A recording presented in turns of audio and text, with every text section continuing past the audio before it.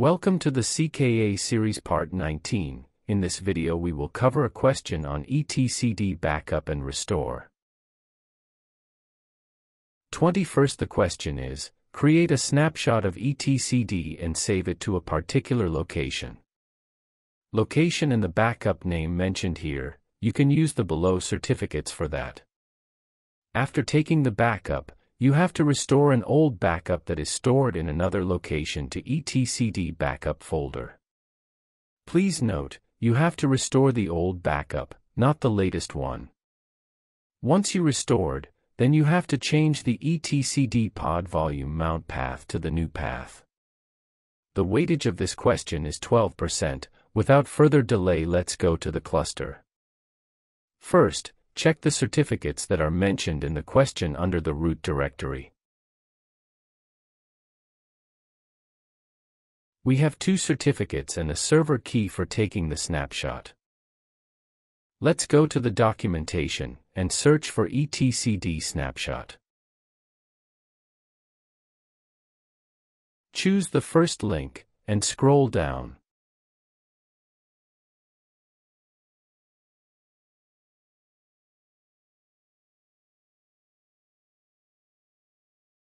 Copy this command to a notepad.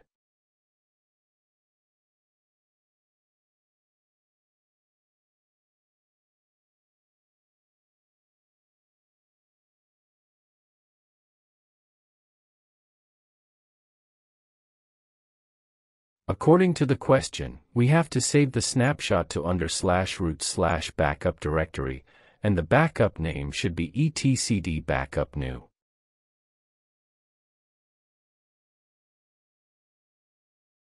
Next, we need to provide the path of the certificates and the key.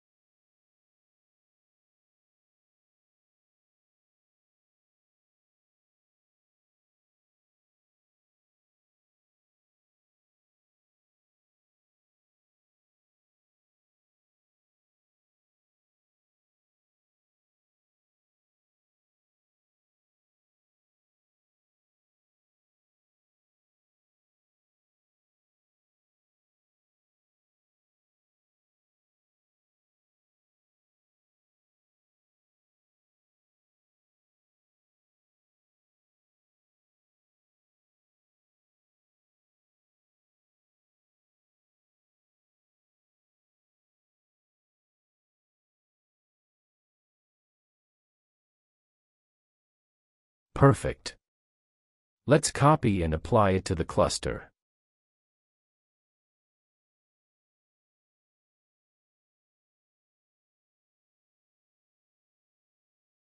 Done. Snapshot is created. Next we need to verify the snapshot, so let's go to the documentation.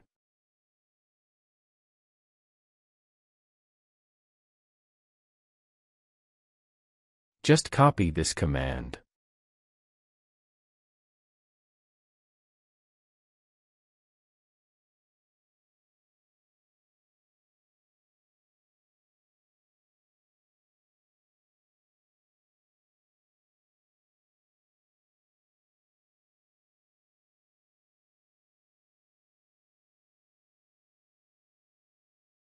Yes, our snapshot is perfect. Next, we need to restore an old backup. Please note, as per the question, we need to restore an old backup instead of the latest one. This is the new backup, and we need to restore the old one.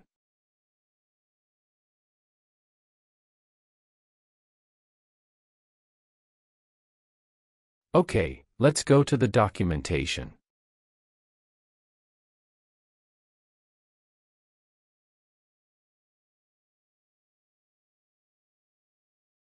We can take this command as reference.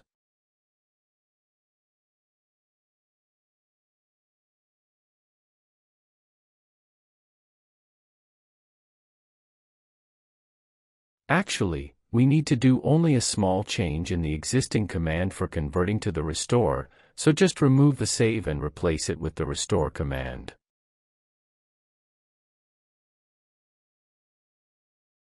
And the snapshot should be the old one.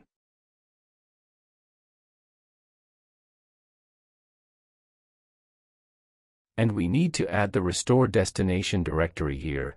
As per the question, it should be etcd backup under the /var/lib.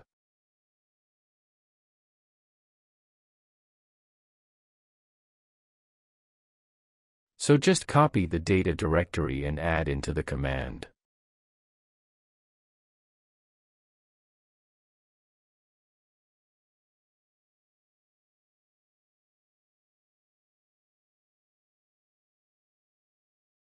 Perfect. If we run this command, then our old backup will be restored to the etcd backup directory.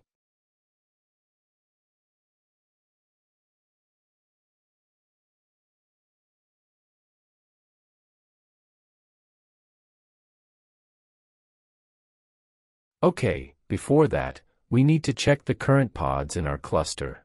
Currently, we have one pod. We need to check the pods after the restoration. So I'm adding one more pod. Actually, you don't need to do this in the examination. I am doing this only for the purposes of confirming whether our snapshot is restored or not after restoration. Okay, now we have two pods. Let's apply the restore command.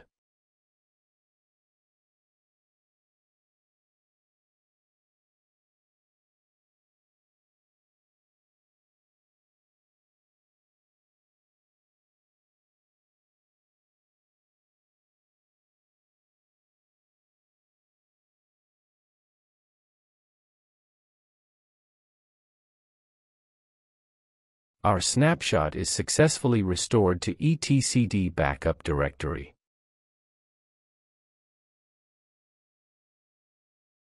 Okay, let's go to the location.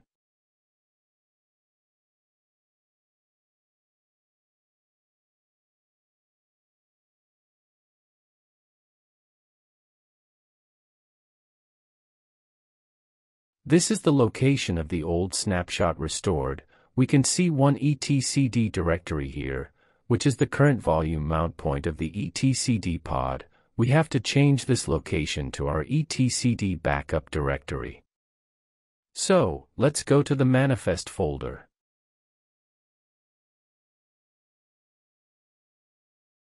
etcd pod is a static BA, so we have to edit an etcd YAML file.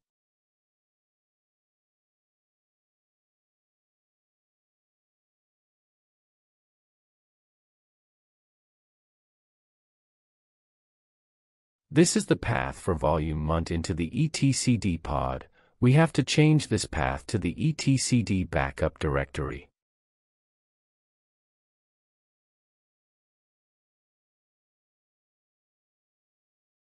Let's save and exit. Since it is a static pod, kubelet service will recreate the pod once it is updated.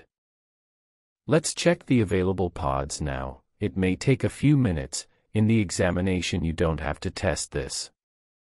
Once you restore the etcd, then you can go to the next question. This is the high weightage question in the CKA examination, so you have to learn this very well. That's why we provided this in two sections.